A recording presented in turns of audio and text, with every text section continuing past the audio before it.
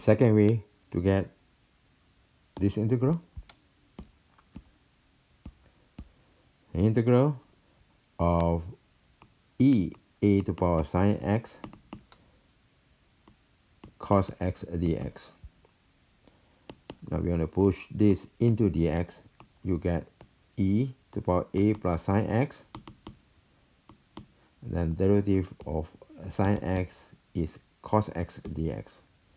Basically, this piece is the same thing as that.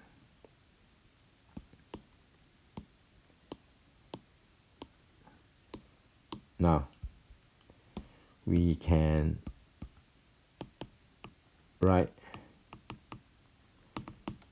this as derivative of a plus sine x.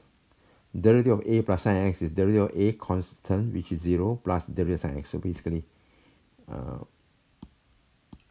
this is the same thing as that. Now, the integral of that is a simple integral. It will be e a plus sine x plus c. Done.